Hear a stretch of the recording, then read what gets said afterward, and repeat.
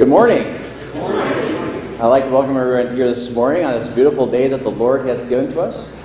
Today we're going to be observing the 175th anniversary of our church body, Lutheran Church Missouri Synod. It was established 175 years ago in the year 1847, and so we give thanks to God for the gifts of grace that we received through the teachings of the Lutheran Church Missouri Synod.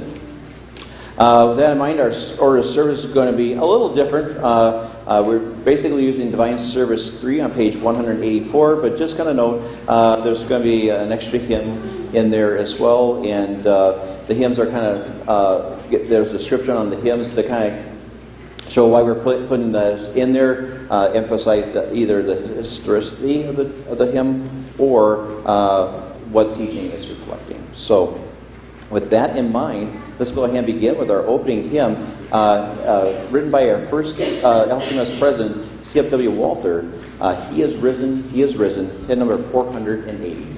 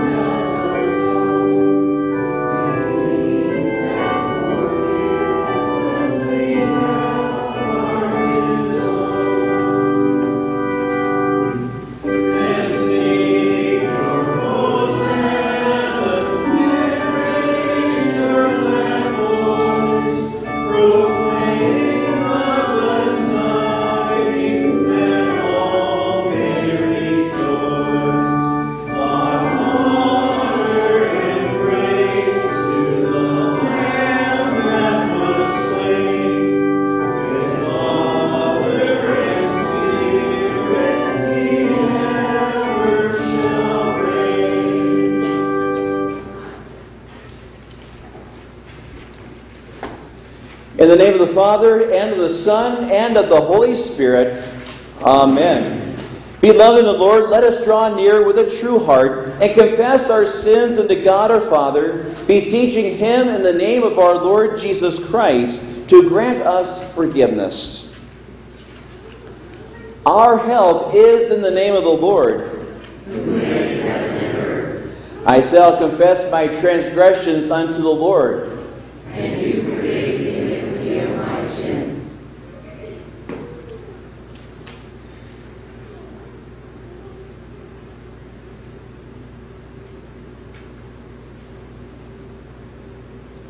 Almighty God, merciful Father, I, a poor, miserable sinner, confess unto you all my sins and iniquities with which I have ever offended you, and justly deserved your temporal and eternal punishment. But I was heartily sorry for them, and sincerely repent of them. And I pray of your boundless mercy, and for the sake of the holy, innocent, bitter sufferings and death of your beloved Son, Jesus Christ, to be gracious and merciful to me, a poor, sinful being. Upon this your confession, I, by virtue of my office as a called and ordained servant of the Word, announce the grace of God unto all of you. And in the stead and by the command of my Lord Jesus Christ, I forgive you all your sins, in the name of the Father, and of the Son, and of the Holy Spirit. Amen. We continue with the introit found printed in our bulletins this morning. Let your steadfast love comfort me, according to your promise to your servant. Your hands have made and fashioned me. Give me understanding that I may learn your commandments. Those who fear you shall see me and rejoice. Because I have hoped in your word. I know, Lord, that your just decrees are righteous. And that in faithfulness you have afflicted me. Let your mercy come to me, that I may live. For your law is my delight. Glory be to the Father, and to the Son, and to the Holy Ghost, as it was in the beginning, is now, and ever shall be, world without end. Amen. Lord, have mercy upon us. Christ, have mercy upon us. Lord, have mercy upon us. Glory be to God on high, and on earth peace, goodwill toward men. We praise thee, we bless thee, we worship thee. We glorify thee, we give thanks to thee for thy great glory.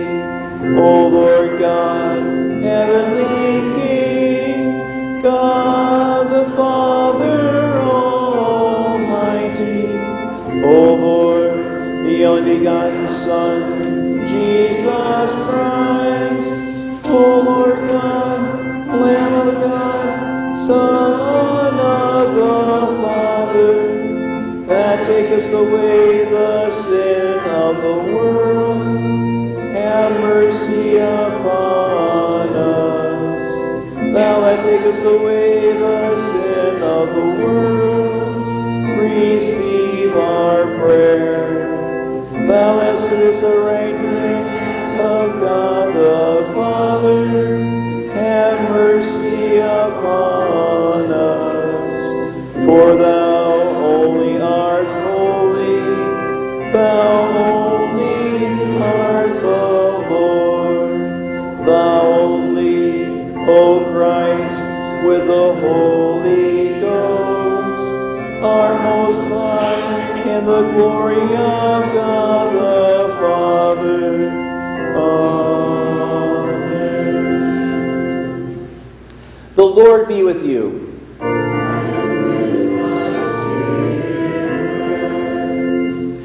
Let us pray. O God, you are the strength of all who trust in you. Without your aid, we can do no good thing. Grant us the help of your grace, that we may please you in both will and deed, through Jesus Christ, your Son, our Lord, who lives and reigns with you in the Holy Spirit, one God, now and forever. Amen.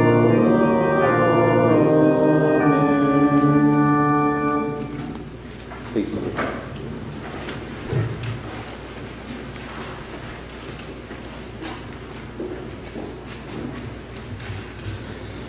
The Old Testament lesson for the 16th Sunday after Pentecost comes to us from the prophet Amos, the 6th chapter. Woe to those who are at ease in Zion, to those who feel secure on the mountain of Samaria, the notable men of the first of the nations, to whom the house of Israel comes. Pass over to Kelne and see, and from there go to Hamath the great. Then go down to Gath of the Philistines. Are you better than these kingdoms? Or is their territory greater than your territory? O you who put far away the day of disaster and bring near the seed of violence. Woe to those who lie on beds of ivory and stretch themselves out on their couches and eat lambs from the flock and calves from the midst of the stall, who sing idle songs to the sound of the harp, and like David invent for themselves instruments of music, who drink wine in bowls and anoint themselves with the finest oils, but are not grieved over the ruin of Joseph. Therefore they shall now be the first of those who go into exile, and the revelry of those who stretch themselves out shall pass away. This is the word of our Lord. Thanks be to God. We continue with the singing of our next hymn, hymn number 664, Fight the Good Fight.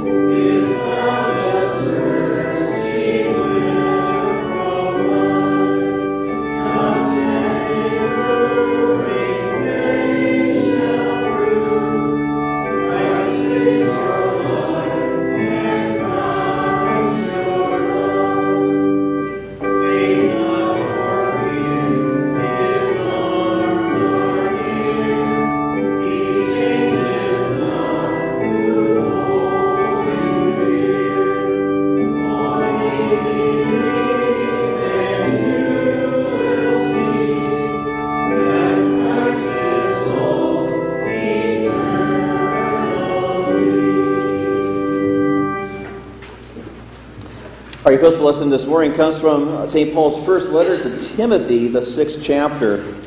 But godliness with contentment is great gain, for we brought nothing into the world, and we cannot take anything out of the world. But if we have food and clothing, with these we will be content. But those who desire to be rich fall into temptation, into a snare, into many senseless and harmful desires that plunge people into ruin and destruction. For the love of money is a root of all kinds of evils. It is through this craving that some have wandered away from the faith and have pierced themselves with many pangs. But as for you, man of God, flee these things. Pursue righteousness, godliness, faith, love, steadfastness, gentleness. Fight the good fight of faith. Take hold of the eternal life to which you were called, and about which you made the good confession in the presence of many witnesses. I charge you in the presence of God, who gives life to all things, and of Christ Jesus, who in his testimony before Pontius Pilate made the good confession, to keep the commandment unstained and free from reproach until the appearing of our Lord Jesus Christ, which he will display at the proper time. He who is blessed and only sovereign, the King of kings and the Lord of lords, who alone has immortality, who dwells in unapproachable light, whom no one has ever seen or can see. To him be honor and eternal dominion. Amen. As for the rich in this present age, charge them not to be haughty, nor to set their hopes on the uncertainty of riches, but on God, who richly provides us with everything to enjoy. They are to do good, to be rich in good works, to be generous and be ready to share, thus storing up treasure for themselves as a good foundation for the future, so that they may take hold of that which is truly life. This is the word of our Lord. Thanks be to God. I invite you to please stand for the reading of the Holy Gospel, and let's sing the triple Alleluia in verse on page 190. Alleluia. Alleluia, Alleluia. The Holy Gospel is according to St. Luke, the 16th chapter. Glory be to thee, O Lord. Jesus says, there was a rich man who was clothed in purple and fine linen, and who feasted sumptuously every day. And at his gate was laid a poor man named Lazarus, covered with sores, who desired to be fed with what fell from the rich man's table. Moreover, even the dogs came and licked his sores. The poor man died and was carried by the angels to Abraham's side. The rich man also died and was buried. And in Hades, being in torment, he lifted up his eyes and saw Abraham far off, and Lazarus at his side. And he called out, Father Abraham, have mercy on me, and send Lazarus to dip the end of his finger in water and cool my tongue, for I am in anguish in this flame. But Abraham said, Child, remember that you in your lifetime received your good things, and Lazarus in like manner bad things. But now he is comforted here, and you are in anguish. And besides all this, between us and you a great chasm has been fixed, in order that those who would pass from here to you may not be able, and none may cross from there to us. And he said, Then I beg you, Father, to send him to my father's house, for I have 5 brothers, so that they may be warned, lest they come to this place of torment. But Abraham said, They have Moses and the prophets, let them hear them. And he said, No, Father Abraham, but if someone goes to them from the dead, they will repent. And he said to him, If they do not hear Moses and the prophets, neither will they be convinced if someone should rise from the dead. This is the gospel of our Lord. Praise be to thee, O Christ. We now make confession of our Christian faith in the words of the Apostles' Creed. I believe in God the Father Almighty, maker of heaven and earth, and in Jesus Christ, his only Son, our Lord, who was conceived by the Holy Spirit, born of the Virgin Mary, suffered under Pontius Pilate, was crucified, died, and was buried. He descended to hell. The third day he rose again from the dead. He ascended into heaven, and sits at the right hand of God the Father Almighty. From thence he will come to judge the living and the dead. I believe in the Holy Spirit, the holy Christian Church, the communion of saints, the forgiveness of sins, the resurrection of the body, and the life everlasting. Amen. Please be seated for our next hymn, hymn number 728, How Firm a Foundation, a hymn that teaches us that our foundation of our faith is in God's Word alone.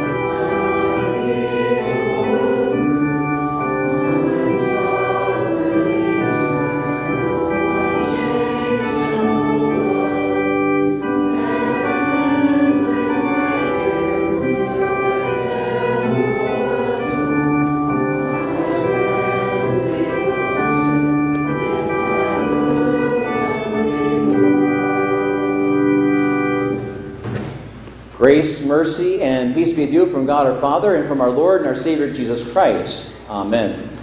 Dear brothers and sisters in Christ, in our epistle lesson this morning, St. Paul calls on young Timothy and really all of us by extension to fight the good fight of faith. He says, fight the good fight of faith. Take hold of the eternal life to which you were called, about which you made the good confession in the presence of many witnesses. So what's all entailed in this good fight of faith? Well, the first thing is that we take hold of eternal life. Eternal life is a gift given by God. It's something that we possess even right now. It's something that we've been given as we've been called out of eternal death into life in the waters of baptism. There God rescued us. He got us out of that sorry state of eternal death that we were in and brought us into the eternal life in the joy of the light of Christ in the waters of baptism, where He forgives our sins, where Christ's blood washes us clean, and where we become the very children of God. So we already have this wonderful gift. Jesus tells us, truly, truly, I say to you, whoever hears my word and believes Him who sent me has eternal life. He does not come into judgment, but has passed from death to life. Again, we pass from the eternal death into life. Even though the body may die, we still live in Christ. We still live in Him. The second part of this entails making the good confession in the presence of many witnesses.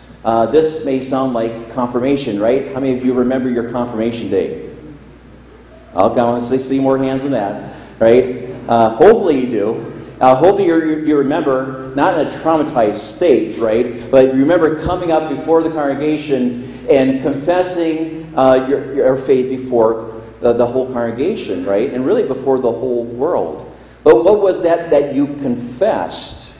It was the sound doctrine that was taught to you, that was passed down from one generation to the next, to you in this generation, that you can pass on to the next generation. And that sound doctrine is all focused on the person and work of Jesus Christ. That the firm foundation of our faith is set on what Christ has done, that He died for you and for me, paid the price for our sins of the cross and rose again, that we may have eternal life. And that is what we confess. But we also confess that not just before the congregation, but we confess that really before the whole world, that our life is one of a continual confession of our faith as we live before others in the world, and most importantly, as we live before God, who is always there with us. St. Paul kind of makes this connection of us making that good confession with Christ, who made that good confession before Pontius Pilate, as he confessed that He is that Son of God, He is the Savior of the world, that all those who believe in Him have eternal life. And so we get this word, this sound doctrine in order to proclaim, but we must keep that sound doctrine pure from error. And over the centuries, over the time period of the church, there have been a lot of errors that have crept in from time to time, challenging this sound doctrine that's been passed down from one generation to the next. It started out in with Christ as He proclaimed the word, and they had those that would fight against Him. There was the apostles who also had their challenges. Then the entire church history had Martin Luther and the challenges with the papacy, and even with our own forefathers in the Lutheran Church Missouri Synod. In the year 1821, they were presented a challenge. Frederick William III of Prussia. How many of you remember from your history what country Prussia was? It kind of, let me just explain this. It kind of encompassed a lot of European countries, included parts of Poland and Germany. And so Frederick was the ruler of the Prussian Union.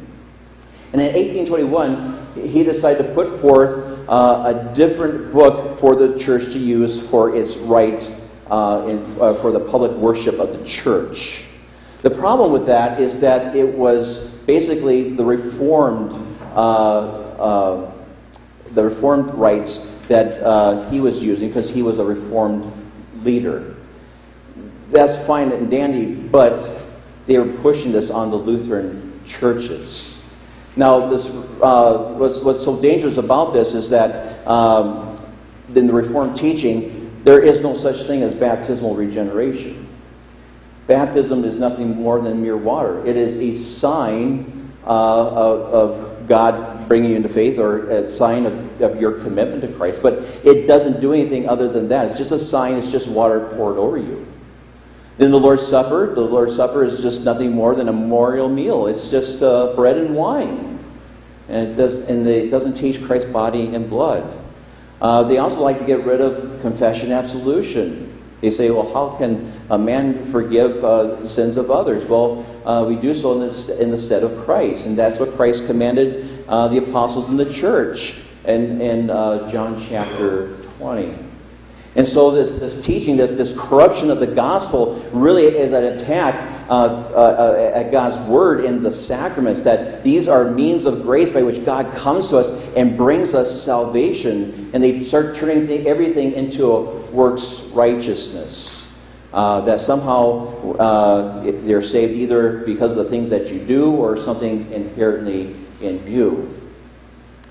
And so that was an issue. And so the Lutheran pastors resisted. And those that resisted were thrown in jail. Lutheran baptisms were declared to be invalid. And those churches that didn't go along with the program had Reformed pastors forced into their congregations. So what were they to do? So C.F.W. Walther and that group from Germany that came over to America and landed in Perry County, Missouri, decided that they're going to leave. And as they arrive in America, they have all this firmly in mind. They want to keep the pure teaching of God's Word. And so the very first building they built is a log cabin. It wasn't for somebody's house. It wasn't for administrative purposes.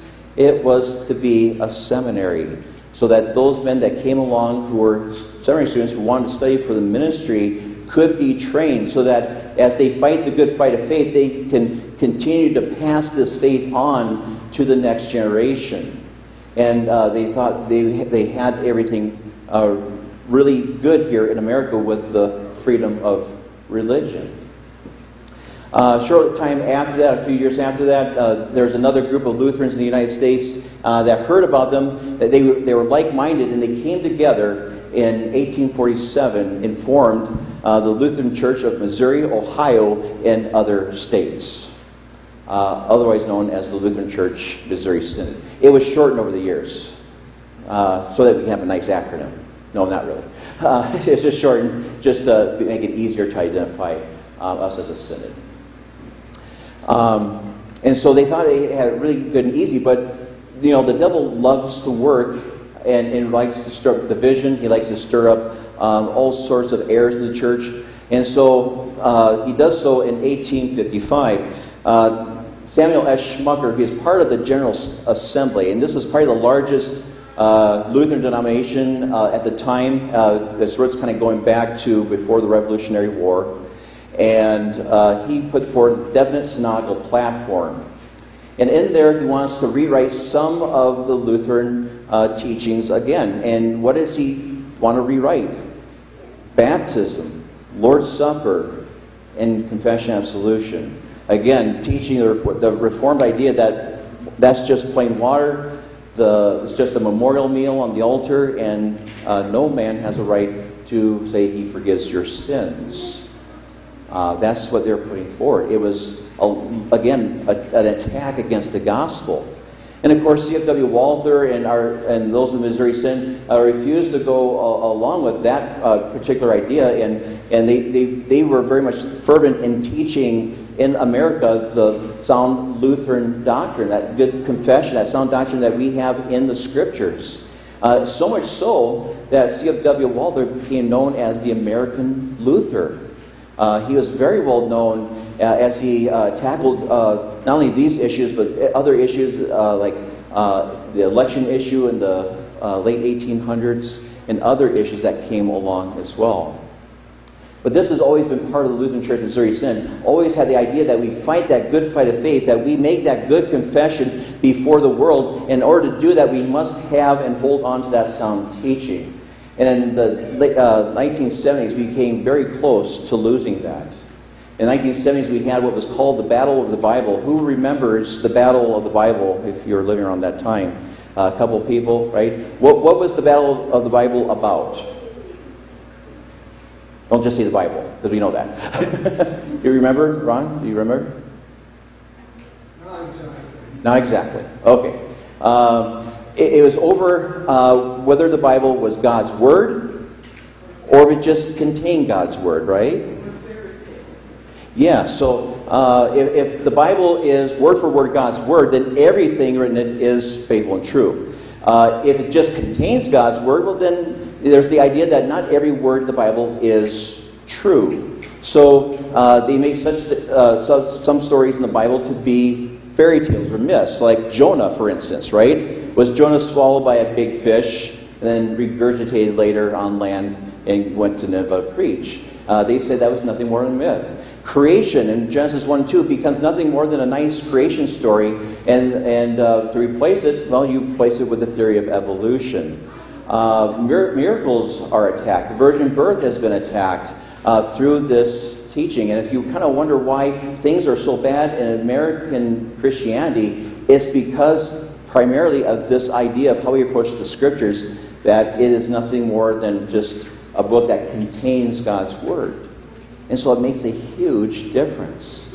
And so as we see this battle, this good fight of faith of our forefathers, we see that we can have to continue that good fight of faith as well as God equips us as we've been handing down that good confession from our forefathers. And so what are we to confess in this world today? Well, there's a lot of things that we have to confess that our forefathers didn't even have to deal with.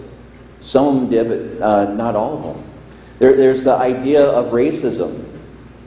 Racism was tackled in the 60s, but now there's a resurgence of racism through critical race theory. And so as God's people, we hold forth that all people are created in the image of God. We don't look at people based on the color of their skin, but really by the content of their character, as Dr. King tried to teach. We hold forth that we are all created equal in the image of God. And that runs into problems because we don't look at those distinctions where people are seeking to divide one group of people from another. We uphold the gift of life. We uphold that life is precious in the sight of God from the conception in the womb and even to the tomb or the conclusion of our life in this world. I don't like to say natural death because death is not natural. But to the conclusion of our life in this world. And there's those that will say, some life is more precious than others. If that baby is wanted, it's a little bit more precious than the one that isn't wanted. Or on the other end of life, as people get older and our health starts to fail, there's those that are quickly to say, well, you're kind of becoming a burden on others. And so your life is no longer as valuable as it once was. That's what society's teaching, this culture of death. But we have a message that says all of life's precious. There is no difference in the value of your life from the time you're conceived until you're done here in this world. You are valuable in God's eyes, so much so that He sends His Son for you. Right? He created you, He redeemed you, and He has called you to faith in Jesus Christ. There's other things that we must uphold in our today. Marriage is one of them. Marriage is a gift from God. Marriage is that which is established by God, not by government. Government has no right to change what marriage is. God alone has established it, and He established it as one man and one woman in holy matrimony. But along with that, we also reject the teachings of the sexual revolution of the 60s and in all of its manifestations as we call people to repentance and out of this sin. Both those who are involved in homosexual sins, but those who are involved in heterosexual sins. That all of those are sins that need to be dealt with, but yet in Christ there is forgiveness. There's a God who loves you, who calls you to repentance, and who forgives all of your sins. We have a God who loves not only us, but the entire world. He wants all people to be saved and come to a knowledge of the truth. He wants people to come out of the sin of unbelief and hold on to His promises of salvation in Jesus Christ. But as we live in an affluent society with all these things going on, one of the big dangers isn't just the false doctrines that are out there, but it's the enticements of the world. As the world entices us with all the worldly goods that try to distract us from what really truly matters in this world, which is God's Word.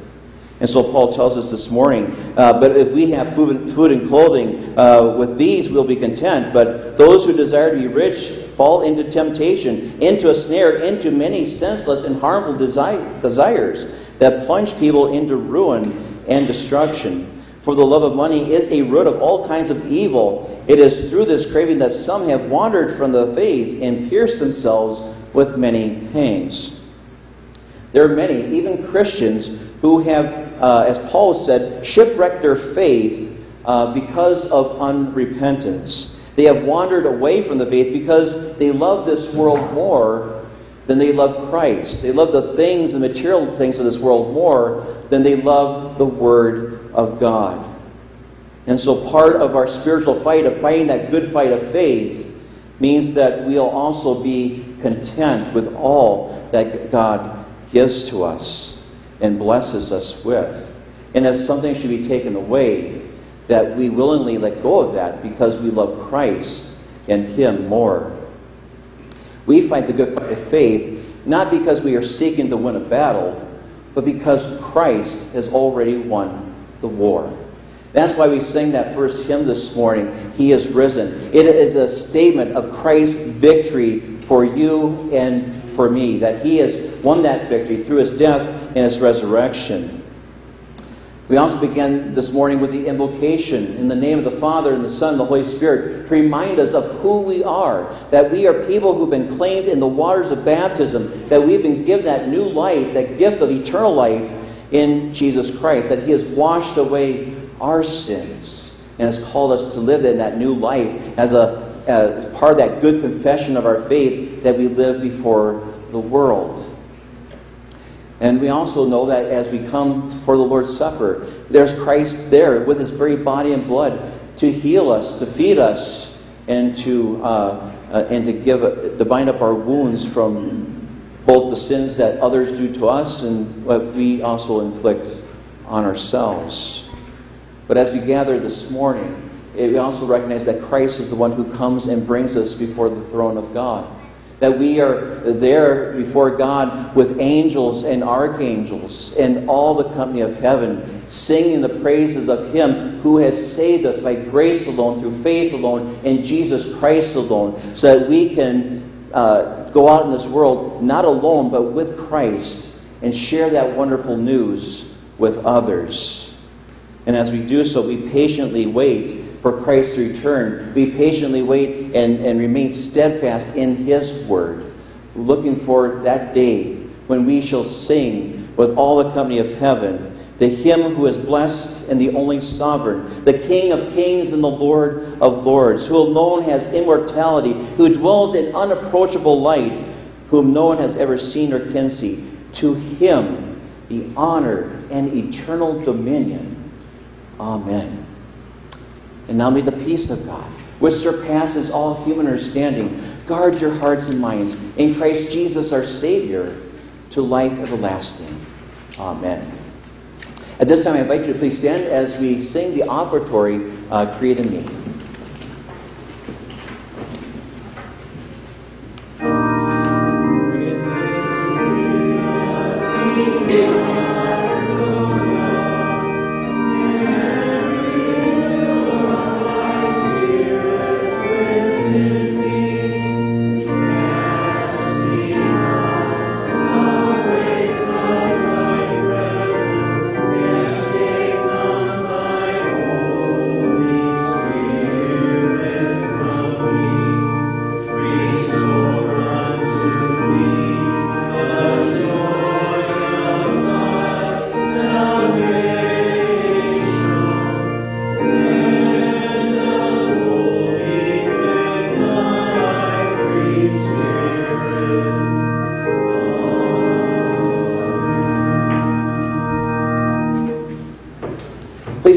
we gather our offerings this morning.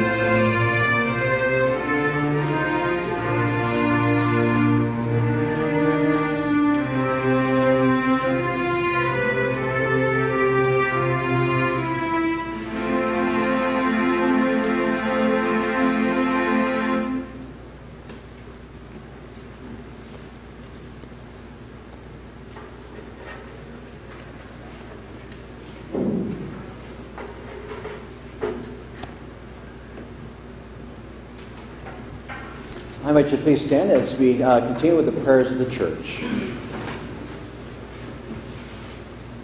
Let us pray for the whole Church of God in Christ Jesus and for all people according to their needs. Heavenly Father, we give you thanks for your gifts to the Lutheran Church Missouri Synod over these past 175 years. Chiefly do we thank you for the gift of Jesus Christ, who alone is our salvation.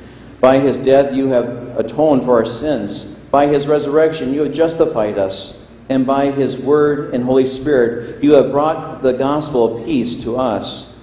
We give thanks that for the 175 years in the congregations of our synod, you have richly and daily forgiven the sins of all believers. Not unto us, but unto your name, O Lord, be all glory.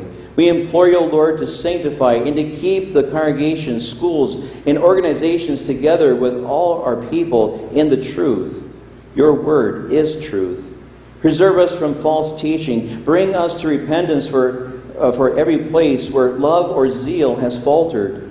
Grant us and our children bold and steadfast hearts to remain faithful to this confession and church, suffering all rather than fall away from it. And unite us with all Christians in a true confession of Jesus Christ, in whom the world has redemption, the forgiveness of sins. Lord, in your mercy,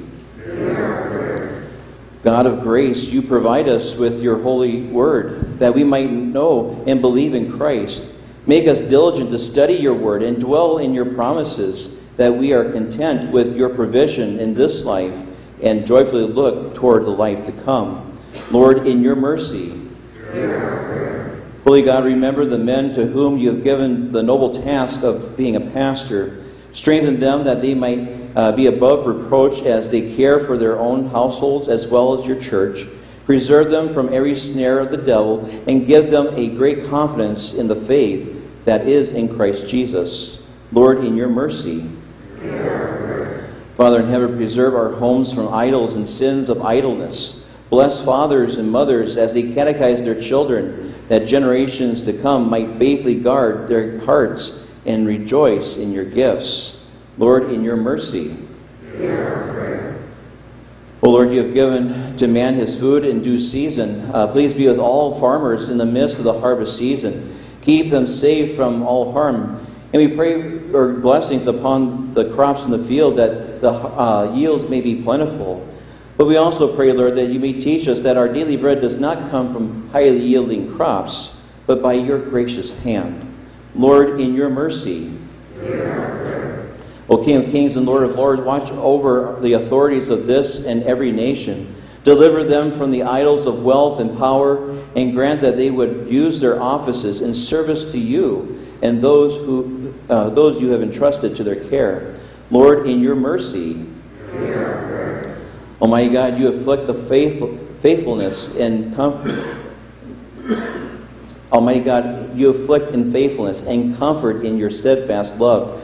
Let your mercy come to Sally Bartles, Loretta Keel, Leroy Beathy, Arlene Bowling, Elaine Keel, Josephina Slabach, Jennifer Steele, Tony Lintz, Shirley Fry, and Sean Ottmer. Be with all those in need of help, that they might find their consolation in your promises, until that day that you deliver them from all of their troubles. Lord, in your mercy. Heavenly Father, you deliver your people from the sufferings of this world and comfort them with eternal rest. Receive our thanks for your kindness to the saints who have gone before us, and preserve us in repentance until we are carried by the angels to Abraham's side. We pray for those who have lost loved ones, especially the families of Bonnie Smith and Lauren Bartles, that they may find hope and comfort in the resurrection on the last day. Lord, in your mercy. Answer all doubt and fear, O Lord, with confidence in your word and sacraments, that by these means of grace we may be kept in holiness and guarded from temptation and despair, until the day when you bring all things to their perfect fulfillment, and we are delivered to everlasting life. Through Jesus Christ, your Son, our Lord, who lives and reigns with you in the Holy Spirit, one God, now and forever. Amen. Lord, remember us in your kingdom and teach us to pray. Our Father, who art in heaven, hallowed be thy name. Thy kingdom come, thy will be done, on earth as it is in heaven. Give us this day our daily bread, and forgive us our trespasses, as we forgive those who trespass against us. Lead us not into temptation, but deliver us from evil. For thine is the kingdom, and the power, and the glory, forever and ever. Amen. And receive the Lord's benediction. The Lord bless you and keep you. The Lord make his face shine upon you and be gracious unto you. The Lord lift his countenance upon you and grant to you his peace. Amen. Please be seated as we sing our closing hymn, hymn number 655, Lord, keep us steadfast in your word.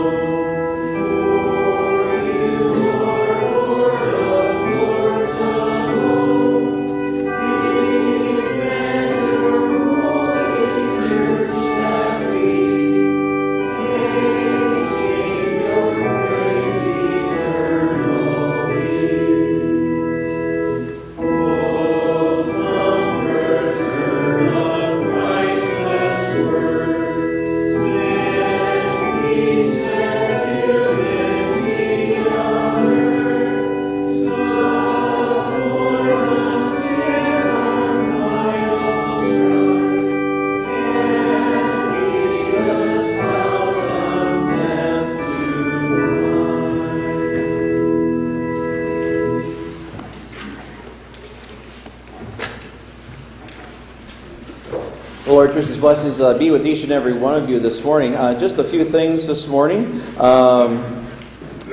Let's see here. All ladies, the LWML Fall Workshop is going to be in a couple of weeks on October the 8th at Trinity Lutheran in Auburn. So again, all ladies are welcome to attend that event. Let's see here. Do we know what time, ladies? Is it starting at 8:30? Registration 8:30. Registration 8:30, beginning at 9. And how long does it go for, Laura? 12:30. Until 12:30. So it's just kind of the morning time. So just let all ladies just consider yourselves invited to that event. There's chicken downstairs, drumsticks in the freezer. So please help yourself. That's given to us by Tecumseh Poultry. And we also have coupons in the back. So there's Sticks, Stones, and Bones, the new restaurant in town.